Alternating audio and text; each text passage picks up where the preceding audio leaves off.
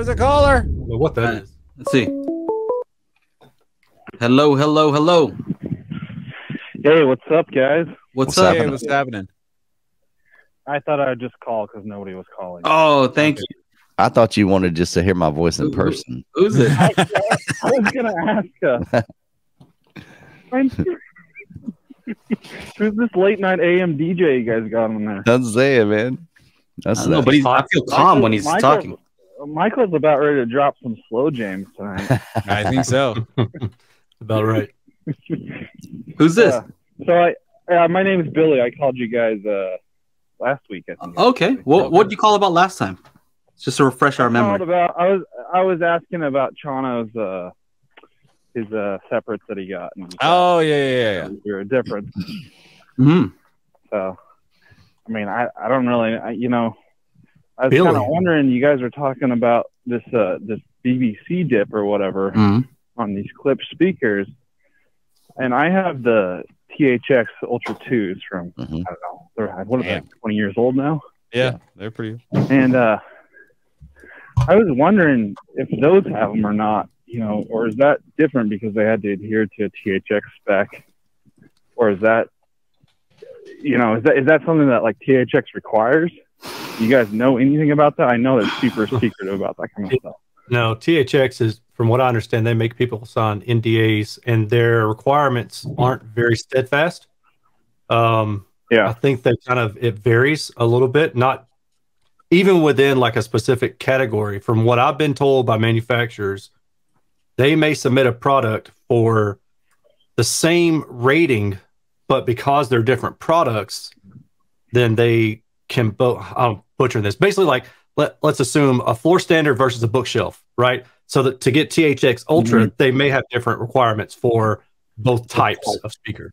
That's what I've been told. I don't know how up to date that information is, but unfortunately, nobody else knows either because they don't allow anybody to tell you. Yeah. Yeah. Well, I mean, and Michael went and talked to the, arguably the guys who are pushing THX right now, and I'm sure they won't tell you anything. Well, go ahead. I spoke with Lori Fincham. I mean, he was VP at R&D for THX for years. And that was kind of the impression that I got from him, is that they don't make that information publicly known. Now, I didn't outright ask him. And I guess that's something I could ask him if I was curious about, but he also may not be at liberty to say either. Yeah. So. No, I don't think anyone is, but I'm just kind of curious. I know like regular clip speakers have that, but I don't know if mine did or not. I wish I could send them to you, Aaron, because I've never seen anyone measure them. I mean, you could just have Joe come in and measure them remotely. You can have Joe. If you have a UMic 1 and an REW, you can... Yeah, you can measure them too. You can measure them. Just to get an idea if it has that dip, right? So, you don't have to be like extremely accurate to see if there's a dip or not, right? It's got to... I have measured them. Okay. But, I mean, they measure relatively flat. Okay. With my UMic that I've used. But yeah, the THX Ultra 2s were, to me, they're kind of a more laid back sound. So I don't think they have the typical clips, rise and the treble. And I remember what people was, who was it? Corey was saying that it's more of like a theater, like specific, or like a theater speaker. So, so it's not going to have a whole lot of character to it. It's not going to add a whole lot of stuff. Well, like they're. Well, I don't really know. It's bad. It's a bad reference for me because I've been listening to these speakers for literally most of my life. They used to belong to my dad.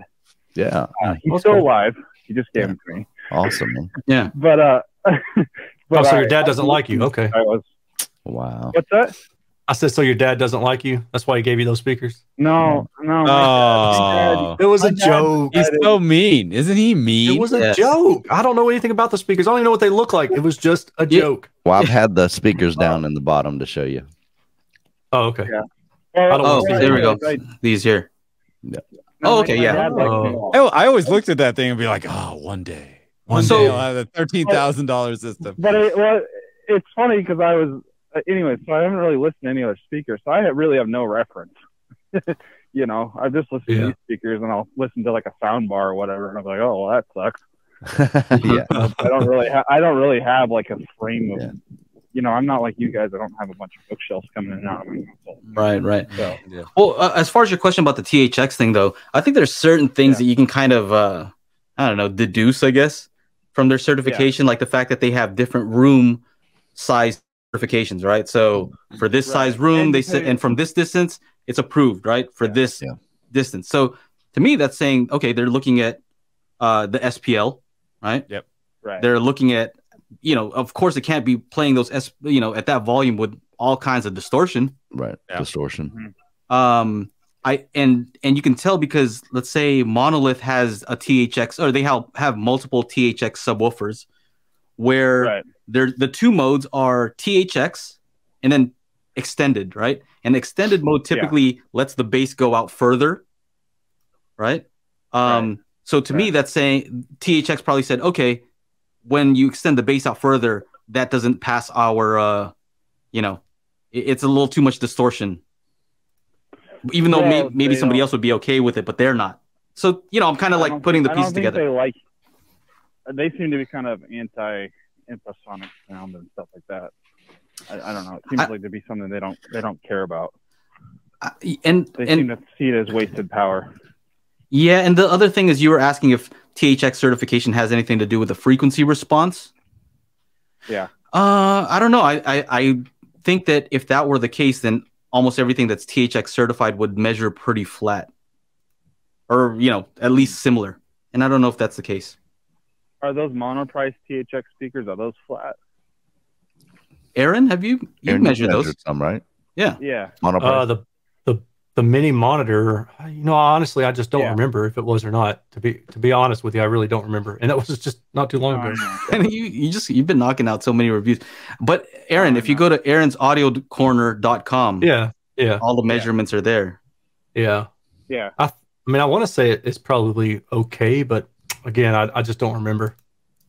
And I'm getting them confused because I did the encores, I think, right after that, so there's a lot of overlap for me in my brain. So. Well, which ones are the encores? Are those the one with the wave guys? Yeah.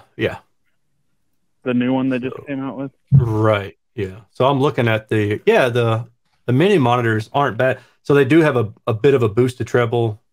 They got a weird dip at around like 6K or so. I'm not sure what's going on with that, but for the most part, they seem pretty linear. I'd say they're within like plus or minus 2 dB.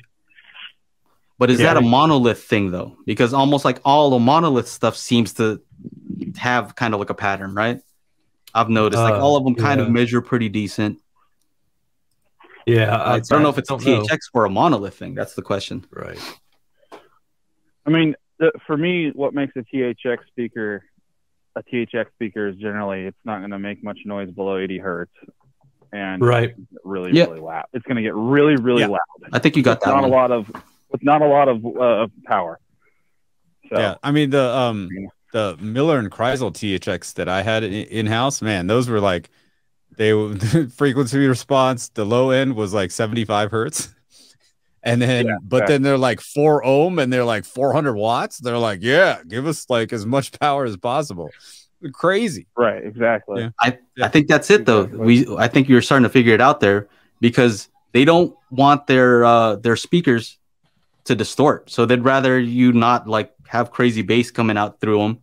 Yeah, right. No. They expect you to cross it over with a sub, and then the sub should be able to handle all that. I kind of believe in the Jane Della Sala school of thought of, you know, you let your subwoofers produce the bass. I don't really see a need for. If you have a bunch of subwoofers, why do you need towers that go down at 30 hertz or whatever? I mean, doesn't make sense to me. Chana's doing that in his living room right now. Yeah. Exactly. I didn't scrap the Martin Logans. They're just in a different room. But for the most part, I'm like, let's get rid of these towers. Yeah, no. I mean, no, they're just they need to go back to Martin Logan. But like, I was just like, oh my gosh, I didn't know you didn't own them. Oh yeah, no, they've just been here for like a year and a half or something. But you know, when Joe did his his Magic Bean settings, he got the subwoofer working so well with the towers. I was just like, oh, I don't need towers. You still have that Rel Predator or whatever? Is that what it was? Yes, yeah, I have 2 of those. Yeah. And you got them stacked on top of each other, right? Yeah, and so they're just daisy chain, nothing like fancy. But the what do you call it? He got those things flat to like, what was it, way below 20. Yeah. So I mean, let's just say safe down to 16. Yeah, safe down safe, to 16. easy. And you know, I have to go somewhere, and so like I know that the teenager is going to be in the living room, so I went ahead and took that subwoofer level down like halfway. That's funny. Oh yeah, good idea. Just in case he gets crazy with the volume button.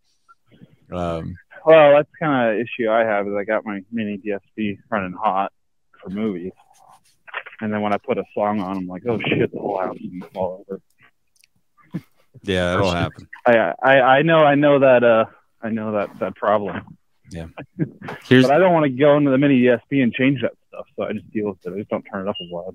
Here's real quick. Here's another clip speaker that I measured for a client in room. So this is it before I touched anything. So we measured near the speaker, which is in red. Right. Mm-hmm. I could find exactly which one it was, but I'm like, whoa, what the heck?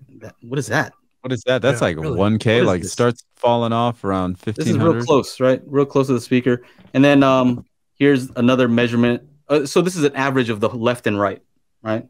Because it was so weird. I'm like, no, we got to do the right. I want to see if this is the right one's actually doing that too. So and then I did one at the listening position, and that's the measurement that you get. That's, so that's what the room did to it. Gets undone. Yeah. So weird. What speaker is that? I'd have to look it up in my text, but it's a Klipsch. I don't know if it's a floor standard or a bookshelf. Yeah. So like that like that dip moved over. That joke about old men loving Klipsch speakers because they can't hear the highs as well anymore, and so they're basically so they want that horn shouting at him. Hey, yeah. Yeah, exactly. Maybe. I can tell you. Hold on.